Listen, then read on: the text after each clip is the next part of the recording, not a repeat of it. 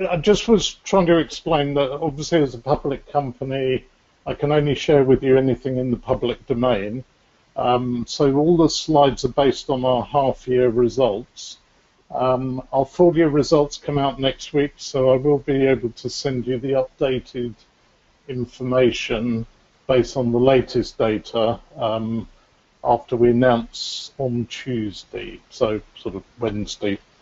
And that will have some up-to-date data in it, albeit fundamentally things are very similar. But I can't share that information with you at this point. Okay, so John, what students want here is a real sort of overview of the health and fitness market, and then an insight into sort of what makes the gym group, how does the gym group differentiate itself? Okay, so if we go to the first of the slides, which really covers the sort of size of the market, and it is worth looking at the leisure database report that covers the whole of the sector, both public centres, the sort of private health club market, and obviously the local sector as well. So it's the most comprehensive report on the market, and the latest, the figures I'm going to go through with you are based on last year's report. There is a new report that comes out in April, which will be, the most up-to-date information on the sector. The reason it's such a good report is it's commissioned by Sport England, and they carry out detailed research on any leisure operation in the whole of the UK. So it is a very comprehensive piece of research. So looking at the first slide, the health club market in the UK is a very fragmented market, worth about 4.4 billion, and as at the last report, there were 6,435 gyms in the UK. The low-cost market is the fastest growing part of that segment, showing about 40% CAGR growth, and that's very much sort of driving the market. And there's a significant opportunity for further growth in the UK, as has become the case, particularly in America, Germany, Scandinavia, where the low-cost market is creating a new market. So Planet Fitness in America recently announced that 43% of their members had never been in a gym in their lives before. So Planet Fitness are the world's biggest low-cost chain. Our percentage in the UK is currently over 35%. And in our older gyms, it's interesting that new market is being driven even into our oldest sites. So Hounslow, which is our oldest gym, had 41% of the people joining in 2016 told us they'd never been in a gym in their lives before. So next slide shows that fragmented market. And the market is basically split. Approximately half of the market is the local authority market, albeit that market is reducing, and my guess is the new report will show that continue. So last year was the first year that the size of the local authority market had reduced in size, and you are seeing some new factors driving that. So for instance, Manchester announced recently that its leisure budget was being cut by £30 million. So my guess is over time you will see a reduction in the local authority market. The rest of the market, as I said, is very fragmented. Only about 20% of the whole market are represented by the larger chains, low-cost chains, but people like David Lloyd, Virgin, etc. And the low-cost market at the moment is relatively small. At April, that there were 450 low-cost gyms, and according to our calculations, that has moved to just over 500 low-cost gyms in the UK. If you looked at this chart in more mature low-cost markets, about half the market would be low-cost. So if you looked at Germany, Scandinavia, and other parts of the world, low-cost that has been in those markets for a longer period represents about half the market. And you can see on the bar charts the impact of low cost. So the key message is the traditional health club market fundamentally is stagnant, and all the growth, both in terms of numbers of sites and members more particularly, are coming from the low cost sector. So just as you're seeing in the airline market, as you're seeing in the hotel market and the retail market, the low-cost sector is driving the bulk of the growth. So if you then move to the next slide, really what that's showing is what's the difference between low-cost and the traditional market. And the key to it, just like with EasyJet or Ryanair or Lidl or Audi or Premier Inn, is according to the 2016 Mintel report, 70% of people who use health clubs or sports centres only ever use gym equipment. So that is fundamentally our focus. So we provide a facility that is focused on what the majority of people want, and then we open 24 hours a day, 7 days a week, and there is no membership contract. So you can join for as long as you like. It's a very consumer-driven proposition, as are low-cost airlines. What we don't have is the expensive to provide and not very often used facilities, which is, it's not because we don't like indoor tennis or swimming pools, it's just they're expensive to provide and they are very low utilization facilities. So if you looked at the whole market, as I said, 70% of the usage is in the gym, so that's what we do. The rest of the 30%, swimming is second, classes are third, and the 2016 Mintel report probably is a very good source for that information. Next slide looks at the low-cost sector as a whole. And I suppose our main message here is there are three players pulling away from the rest of the market. So if you looked at, it's exactly like low-cost airlines and low-cost retailers and so on. There are clearly more than one player, but ourselves, Pure Gym and Exercise for Less, are expanding far faster than any of the rest of the market. And if you looked at most of the other low-cost operators below the dotted box, they haven't moved very much in the last 12 months. They may have opened 1 or 2 gyms. You know, we opened 15 gyms last year, and we've already exchanged on 17 openings for 2017. So we're expanding at a far faster rate than the rest of the market. John, can I just chip in with a question there, which sort of ties in with that? So unlike some of your competitors, the gym is focused on organic growth. What are the key reasons for this, rather than looking at sort of the takeover merger model? You show a greater return at the moment. So it's pure, straightforward economics. So why would I want to pay a premium for an existing operation when I can fit a gym out for between 1.3 and 1.4 million, and I can within 2 years show in excess of a 30% return on capital. So it's purely economics that are driving it. If I played an 8 times multiple of an existing gym, it would be costing me 3 or 4 million. So while there is a significant growth opportunity in the UK, which there is, I mean, all the market research suggests there could be over 1,000 low-cost gyms in the UK. There are less than 500 as we speak. So that's what drives us. Why would I want to pay more than I need to?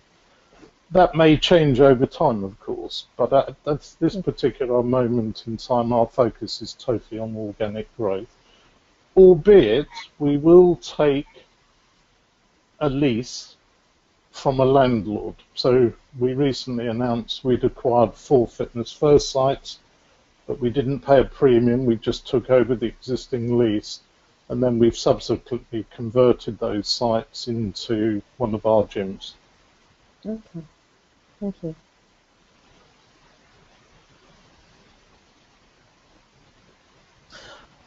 So, as I said, the 3 main players are pulling away from the rest of the marketplace. If you then look at the next slide, it really shows the sort of history of the gym group's growth. So we opened our first site in 2008. I remember well being in a freezing porter cabin outside a 24-hour Asda in Hounslow.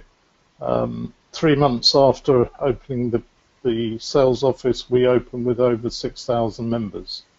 And that was the first of our low-cost gyms. Prior to that, we'd done a lot of research into the low-cost market in other countries like Germany and America. And that is why, if you visit any of our gyms, you will see exactly the same product. The product is evolving all the time, but it is only evolving. You can then see the growth, which has been funded largely by private equity. That took us to 80 gyms at the half year. We reached 89 gyms by the end of the year.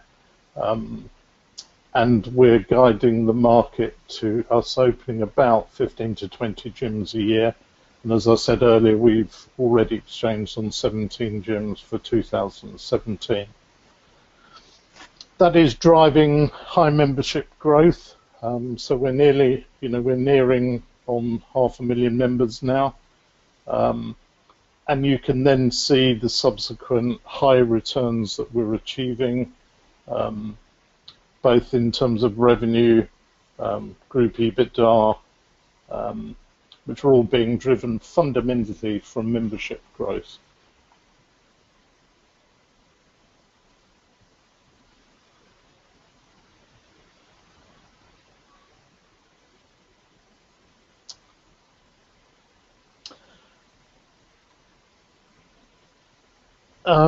If we then possibly move on 2 slides rather than just one, I'm not, unless there's anything anybody particularly wants me to cover. It's probably worth then looking at the sort of spread of our gyms. As I said, this is the half year, so we're very much a national business. We have 34 gyms within the M25. That is just driven by the volume of population within that belt, but we are in fundamentally every major city in the UK, from sort of Glasgow, Edinburgh in the north to Newport in the west, Norwich in the east, Brighton in the south. And we have a slightly stronger southern focus just purely because of where the density of population is in the UK. One of the key drivers behind our business is the fact we can convert a vast variety of buildings. So we've converted other gyms, we've converted a nightclub, a casino, office space, retail space. For instance, we've just done a conversion of 3 Sainsbury's where we've taken part of a Sainsbury's store and created one of our gyms in it with a separate entrance, but where both businesses benefit from our very strong footfall. So our gyms can create up to 2,000 visitors a day. And that is very attractive, obviously, to the retail operator because those people potentially spend money in their stores as well. So it's a very flexible business. The product is identical, but we can use it in all sorts of different types of buildings. And this chart just shows you some examples. Glasgow, we opened in office space. Norwich was a conversion of in a new build situation. Tooting was a mixed leisure development along with housing. Southfield was another new build situation. Southall was converted office space. So that's a very common sort of picture of the sort of premises that we're using. So we're much more flexible than the traditional health club market. We do not need a bespoke building. Okay, just on this subject of location here, we have a question from Mark Mitchell, and he'd like to know, John, are there any plans to expand overseas, and what do you see the challenges are for this? It's not in our immediate focus, as I said. I mean, all the research done has suggested that, you know, we could have 250 gyms or thereabouts over the coming years, and obviously at 20 gyms a year, that will take us some while to achieve. So our big focus is expansion in the UK. However, there are clearly market opportunities in Europe. It is something that we were looking at prior to us floating on the stock market, and it is something that we will return to. It's not likely to be 2017, but it could be any time thereafter. In terms of challenges, I mean, it is something we've done a lot of research on. One of the key benefits of us moving into Europe, which is interesting with the Brexit situation, is that you now have a common banking system. And so, I mean, obviously our key part of our business is collecting funds from members, and the process is identical wherever in Europe you operate. So it doesn't matter whether it's Germany, Scandinavia, Portugal, Spain, you know, they all use the same banking systems. Clearly, as is often the case with leisure, there are some cultural differences. And my guess is we're likely to choose markets where online businesses are strong. So my guess is you won't see us going into a market, for instance, where Amazon isn't successful, because over 90% of our members join online. So we are fundamentally an online business. So, you know, we're not likely to go to a market where, you know, the internet is poor and where there isn't an online culture.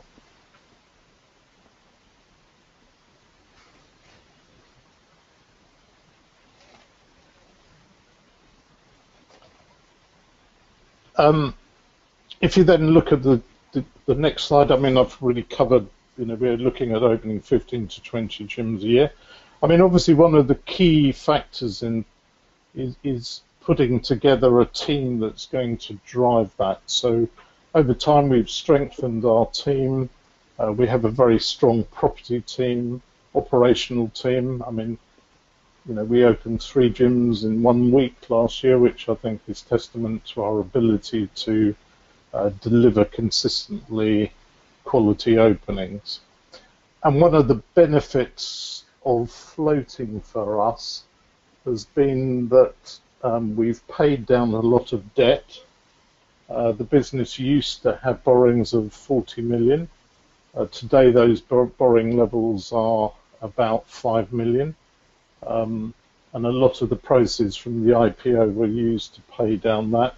We now don't lease our gym equipment, for instance, we own it all. And that gives us a very strong balance sheet, which means we have the strongest covenant in the health club sector, which is very important when we're negotiating with landlords.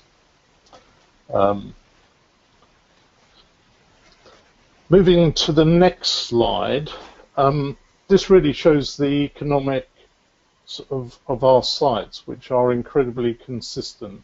So these are average figures for all of our gyms that have been open for more than 2 years. So it's about 2/3 of the estate. The rest of the estate is, as we would call it, immature at the moment.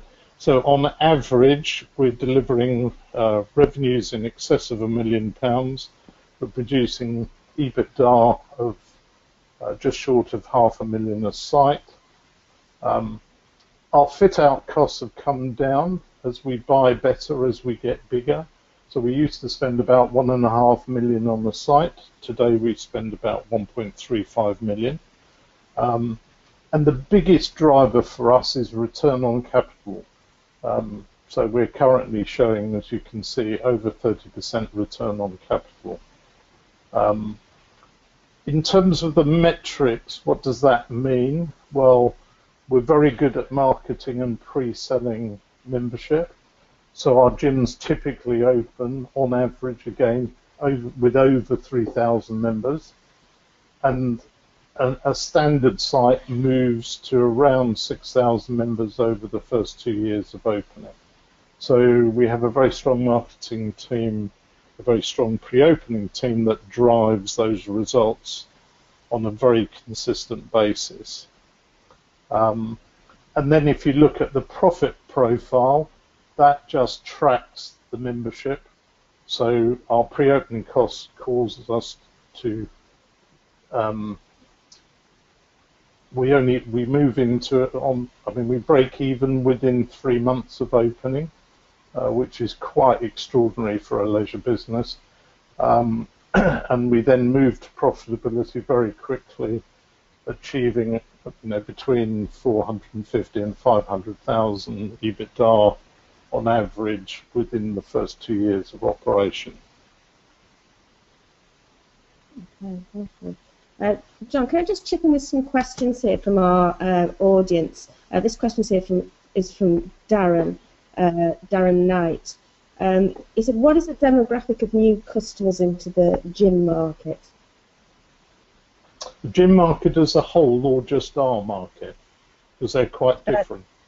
Yeah, the low-cost market. Okay. So, the market as a whole, the traditional health club market has been in the past very elitist, largely because of the price point. So the low-cost market spreads right across the social spectrum, partly driven by price.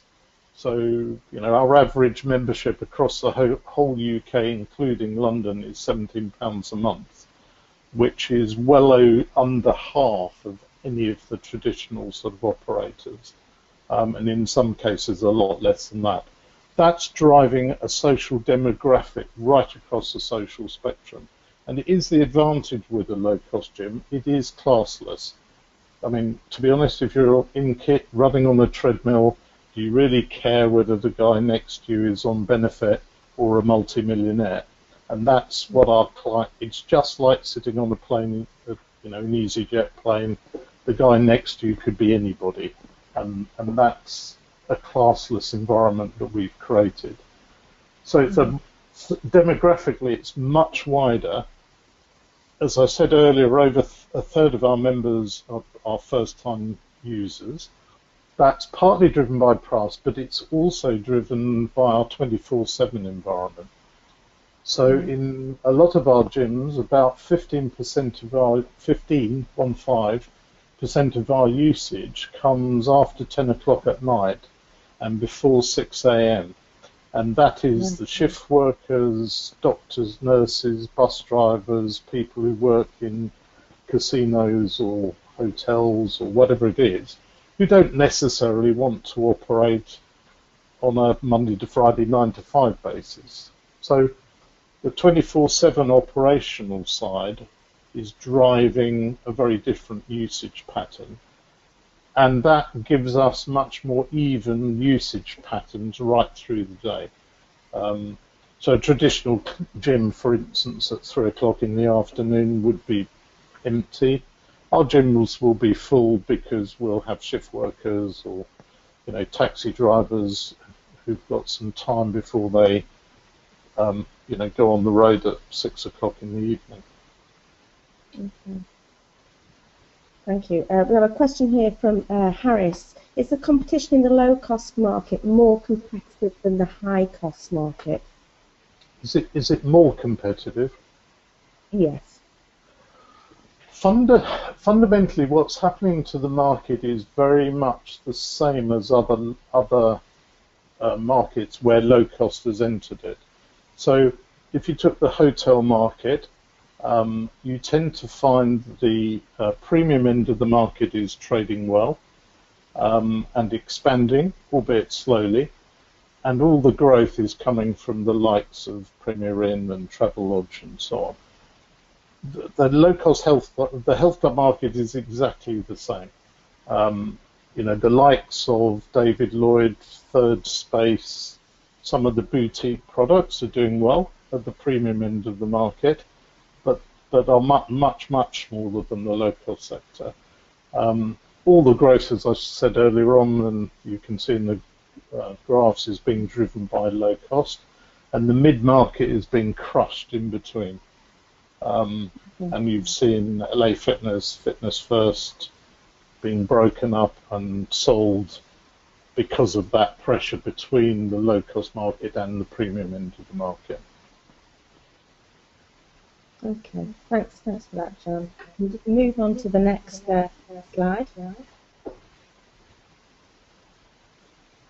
So the next slide shows a sort of trajectory. So our growth in EBITDA, it's a very simple slide this, is driven by three factors. First of all, our mature gyms, so the gyms that we've had open for more than 2 years. We've then got our new gyms opening, so the 15 to 20 gyms we're opening a year that have been open less than 2 years, but they're maturing all the time. And then you've got the new gyms that we've just recently opened. So very simple slide, but it shows what our business is all about. Okay, so we have a question here, John, relating to location. How do you choose the location of this new gym, and are competitors' location important to this decision? We have a very diligent process to looking at sites. In fact, we did a calculation the other day. For every site we do, we turn down 30 sites. And I think that's testament to the fact that we're very focused on quality of growth. So we have a property department. We use detailed CACI analysis process that looks at, first of all, the volume and type of demographic profile within us, generally speaking, within a 3 to 5 mile radius of each of a potential site. So that's the starting point. If there aren't enough people, we won't do the site. Then it revolves around the economics of the building itself. So, does the rental fit within our sort of economic profile? If it doesn't, we won't do the site. We won't overpay for rental. And then it's the building itself. Is it the right size? We generally speaking won't do a gym unless it's on 1 or 2 floors only. We're looking for about 15,000 square foot of space.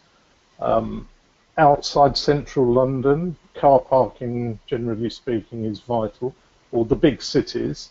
So certainly if it's in a residential area or it's outside the city centre, if it hasn't got good car parking, we won't do the site.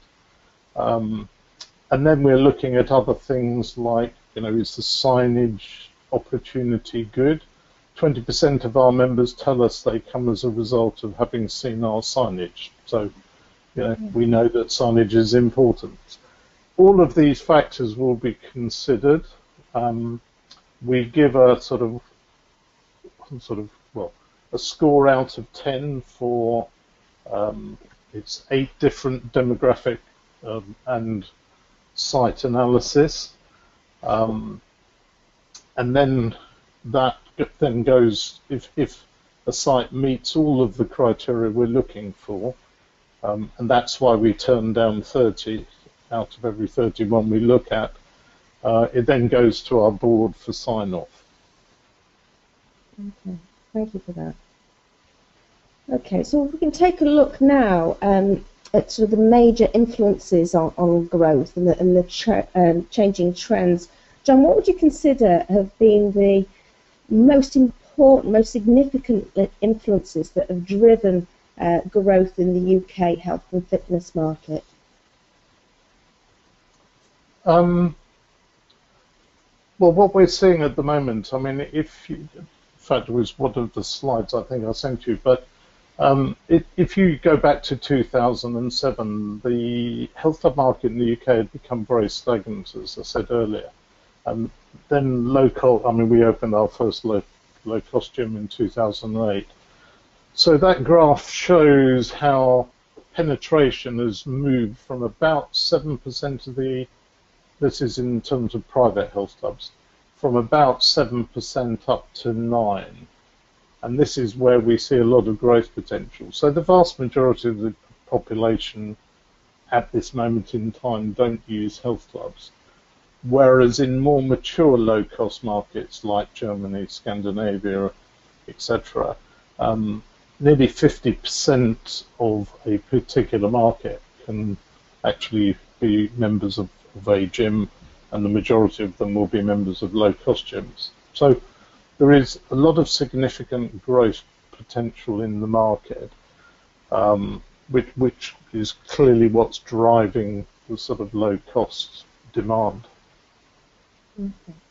I have a great question here from Ian Pryor. So to what extent is technology a tool, weapon for low-cost gyms? And to what extent is it a threat, for example, the DIY fitness tools like Strava, etc., for running and cycling? I mean, technology is vital to our business. You know, we were the first operator to introduce online joining, 24/7 operation, a very radical way to running a gym. So if you took a traditional gym, they spend about 30% of their turnover on staffing. Because of the way we use technology, our equivalent percentage is less than 6%. So it is just fundamentally a very different business. My guess is, I mean, even down to we use technology to design our gyms. So we put motion sensors on every single piece of gym equipment to test the usage patterns, how the equipment's being used, who's using it, what time of day they use it, and so on and so forth. And we actually use that data to physically design our gyms.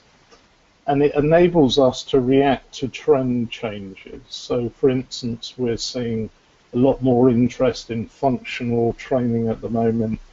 We're seeing a lot more interest in the use of light free weight training, particularly among the female market. And we reflect that data in redesigning our gyms, or when we're refurbishing a gym we refurbish every 5 years. So we will look at that data and use that to, revamp a gym every 5 years. I think looking forward, technology, I think, will be huge. I mean, we've seen obviously things like Apple Watches and Fitbit. The big growth area for us at the moment is how people monitor their exercise, in our gyms, but also when they're outside the gyms, because people want to be able to go for a run or on a bike ride or go for a swim. They don't necessarily do that in our gym, but they still want to be able to monitor it. So we're introducing technology that will enable our members to do that, which should help us continue to differentiate ourselves from particularly the traditional market. Okay, thank you. So what trends do you think you feel are likely to have the biggest negative impact on gym membership? Which ones are you aware of or thought of? I don't. I'm not sure that there are. I mean, I see new innovation coming into the market, and I know I was talking the other day to the CEO of Planet Fitness in America, and saying, you know, what impact does Soul Cycle, for instance, have on him? And he says it's great because it's just growing the market. We're just getting more people exercising, and you know, people, you know, will join our gyms, and they'll also use Soul Cycle. You know, they're totally different products, but the very fact that people are doing both is, in my view, good for, you know, the industry as a whole. So we don't look at things like that. We don't sort of think boot camps are a threat to us. We see them more as a good thing because they'll introduce different people to a market, and some of those may join our gyms as well. Okay, thank you. Okay, so we can move on to the next slide, Jim.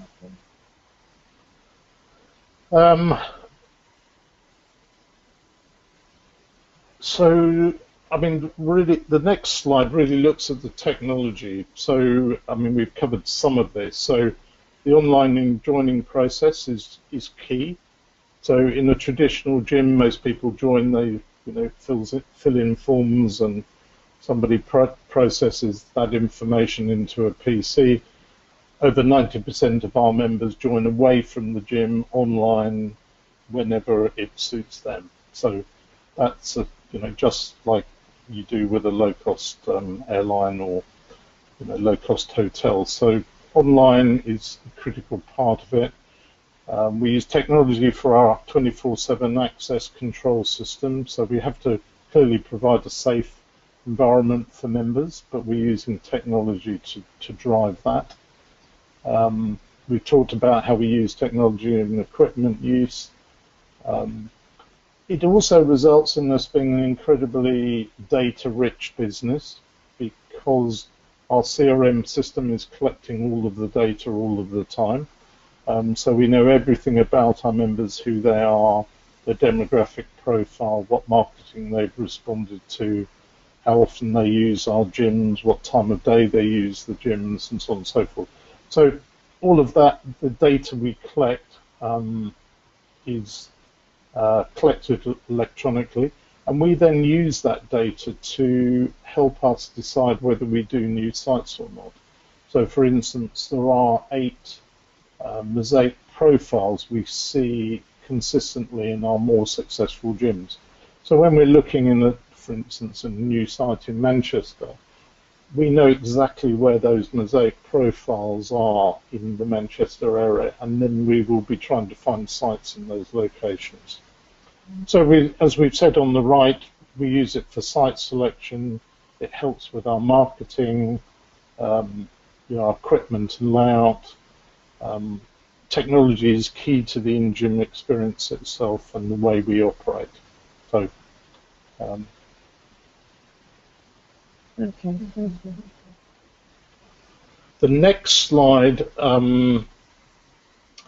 is one we put in really for investors, because one of the big concerns that they potentially have is, what are the barriers to entry? What stops, as somebody horribly puts it, somebody eating our lunch?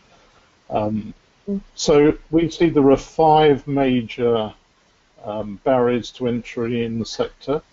Firstly, know-how and expertise. So we've had 8 years experience of building 89 successful gyms, and we've learned an awful lot through that process.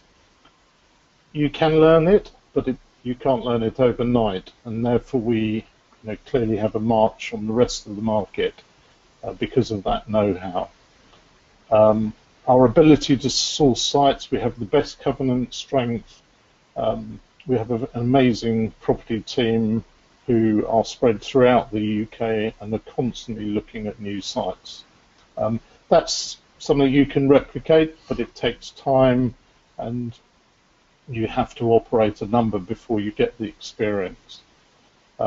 Scale advantages is another big factor. So we spend over 6 million a year on gym equipment, so unsurprisingly we can buy gym equipment much cheaper than anybody else can. And we apply that to everything we do, whether it's flooring or lockers or lighting or air conditioning and so on. So scale advantages is another key factor. Access to capital. I mean, clearly we're a listed business now. We're cash rich. We're generating an awful lot of cash flow, which we plough back into new sites. Raising money, if you were starting a gym on your own to date, very difficult.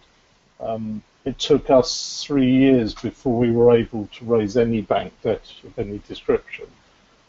So it can be achieved, but it takes time.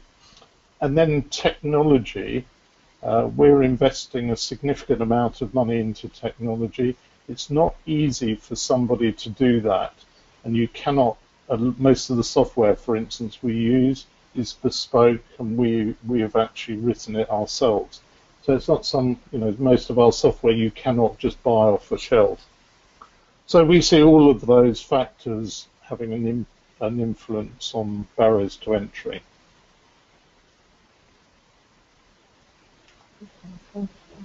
So if we focus now on the facilities and services provided by private healthcare and fitness clubs. I had a question from Ian Pryor earlier on. You sort of saw an article where you talked about trialling some new products. Are you able to give some details of these new revenue streams that you are exploring through these trial methods? Sorry, I lost that last part. Yes, we were just saying it was reported that you are trialling new products.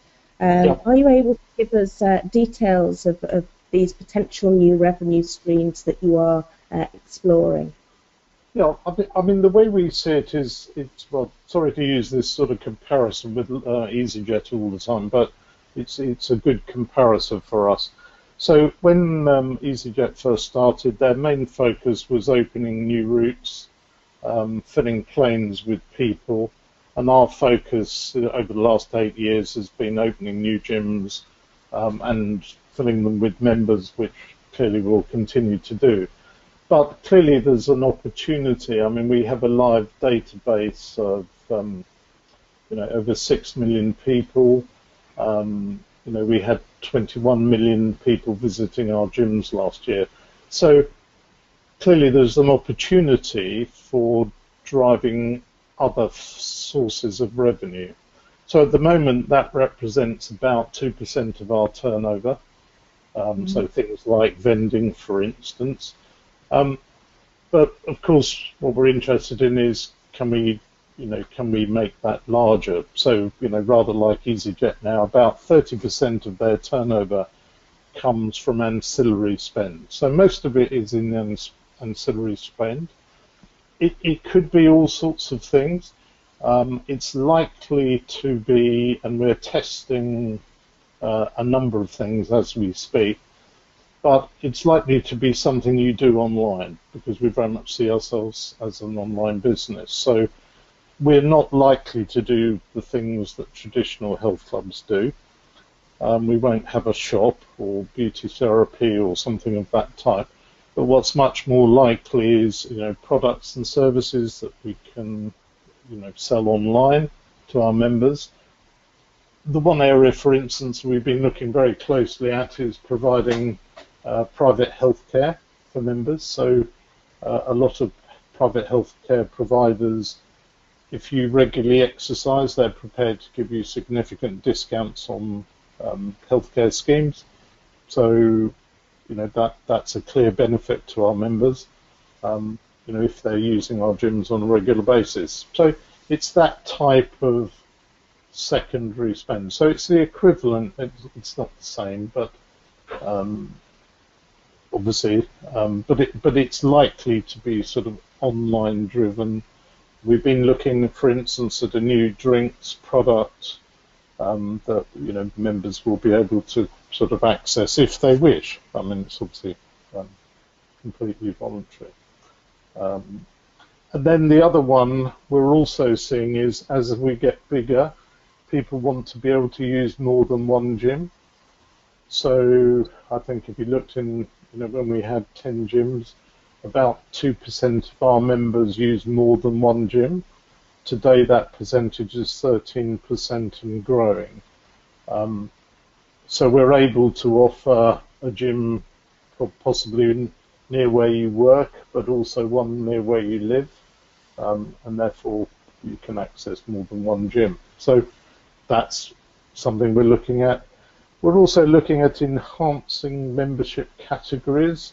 So for instance, maybe a slightly enhanced membership that enables you to bring guests along free of charge, get the drink product for free included, that type of thing. So you get rather like an EasyJet Plus card, giving people other products and services, all for a monthly amount.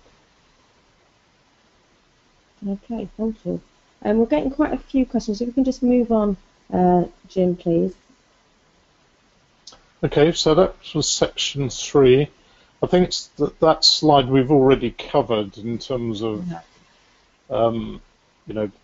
what we don't do and what we do in terms of low-cost environment. The next slide is photographic. It just shows a cross-section of our gyms, shows how we drive consistency wherever it is. Also, you can see there some of the innovation that we're testing, things like virtual classes. We introduced a while ago a new product called which is a virtual spinning environment that enables you to do spinning anytime you like, 24 hours a day, 7 days a week. But you can do it when it suits you. You don't have to sit to a particular timetable. Okay, thank you. Now we're getting quite a few questions relating to HRM, and you mentioned one of your slides there about how you operate a lean staffing model. Could you just quickly describe it? You talked about Hounslow earlier. What does the staffing model look like there in terms of the number of employed staff compared to sort of the freelancers, maybe gym instructors? Okay. It's not so much the number of people, it's the way we focus the staff. So first of all, we've removed a lot of staff-intensive areas, particularly behind the scenes, so administration, processing membership information, producing reports, and so on and so forth, are just done automatically. We don't have anybody producing information. So that has made a radical difference to the sort of HR structure. If you look at the sort of key element of it, and this is used, very much internationally, and we don't make any bones about it, we borrowed it from the major German operator, is we have a manager and an assistant manager in every site, and then we have a team of about 12 to 14 personal trainers per site. So they are reps level 3 qualified individuals. They may have a sports science degree, for instance, and they will work in our environment. We're very different to the rest of the market. So they don't pay rent. We don't take a percentage of their turnover, but they're self-employed, and what they do is they give us 10 hours of floor cover per week, and we use that time to fundamentally cover inductions for new members, showing new members around. So those people can interact with the large membership base that we have, and promote their personal training services. So that's fundamentally how we staff every gym. I mean, obviously we then have regional managers, we have a head office structure, a finance team, an IT team, a property team, obviously who are sort of more centrally based. But the key to our operation is, high quality,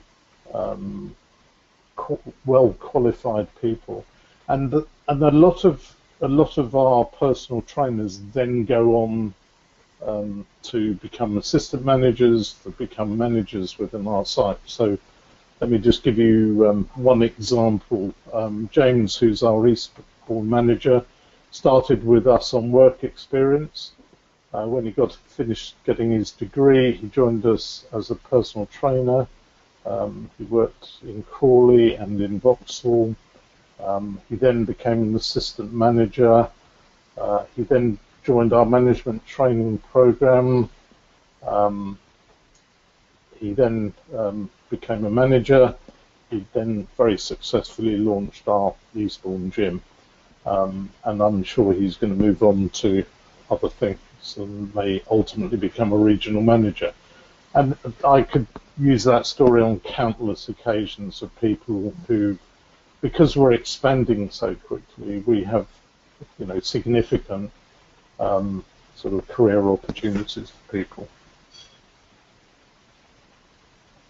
Okay, thank you for that.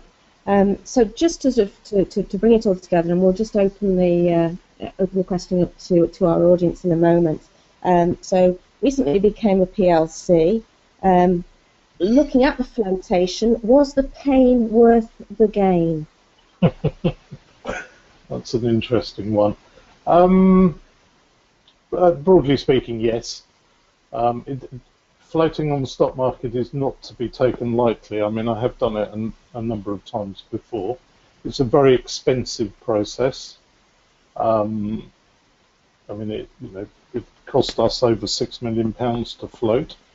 On the other hand, we raised 195 million in the market, so relatively speaking. But it's not for the faint-hearted. It involves a very different working environment, so there's a lot of sort of governance around being a public company, which is there to protect investors, quite rightly so, but nevertheless it's very different from running a private, or particularly a privately owned company. So it's very different from a smaller company environment. However, as we talked about it's given us a lot of help with the covenant strength that we have in terms of acquiring new sites. And I think probably the biggest benefit for us has been with our people, to be honest. So everybody who works for us is a shareholder.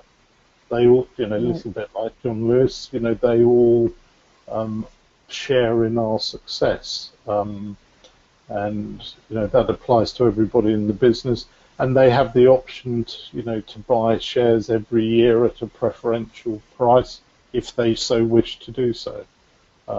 So certainly from that point of view, it has helped. I mean, we have unbelievably strong retention of people. Part of it is because hopefully, I believe we manage our people very well, and we treat them very well and we reward them properly.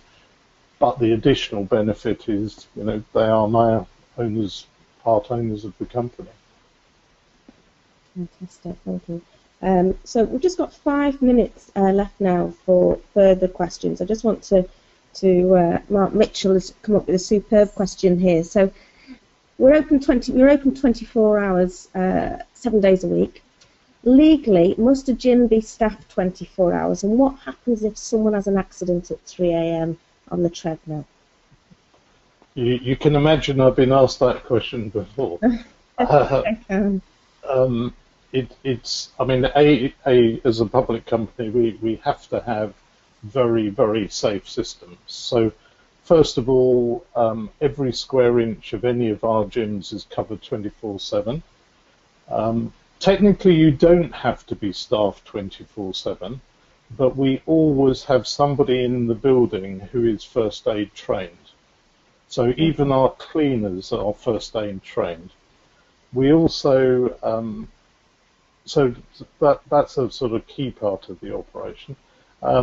I mean, our team cover the gym from 6 a.m. till 10 p.m.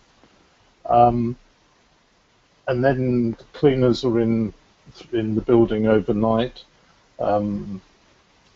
We have defibrillation in every single site. That's not an industry standard, but it is for us.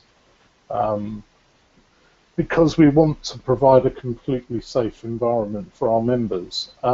Okay, if you were working out at 3 o'clock in the morning and there was nobody else in the gym at all, the moment you entered the gym and used your PIN number, that immediately sets off the CCTV system, which is monitored at a central station. The gym space is then monitored by CCTV. If you collapsed, I mean, there are help points throughout the gym, but if you collapse, for instance, or you had a heart attack, the person would see you, and they would immediately call, the emergency services to get help. To be honest, I think a low-cost gym environment is a lot safer, if only because we cover every square inch of a building. That is not true in a sports centre. It's certainly not true in a racket centre. There are also all sorts of areas where if you collapsed, nobody would see you. So we believe very strongly in having a very safe environment, and we use people and technology to provide it. Okay, thank you for that. I think that's all we've got time for. So on behalf of all the students out there and the teachers too, I think there's been so much useful material that they can use for their forthcoming exams. So huge thank you, John. Thank you so much for being with us tonight. And thank you to all the students and all the teachers for your questions. Thank you very much. What I will do is forward the investor pack that I'm presenting next week to our investors, which then becomes a public document. So you can, and I can send you a copy of our annual report if that's of interest as well, which you can share with anybody because it's then a public document. Great stuff. We shall make that available through our sort of website and put it in the Dropbox folder as well, which is with our community. So thank you very much, and to all of you out there, have a great night and best of luck with your exams. Thanks all. Good luck, everyone.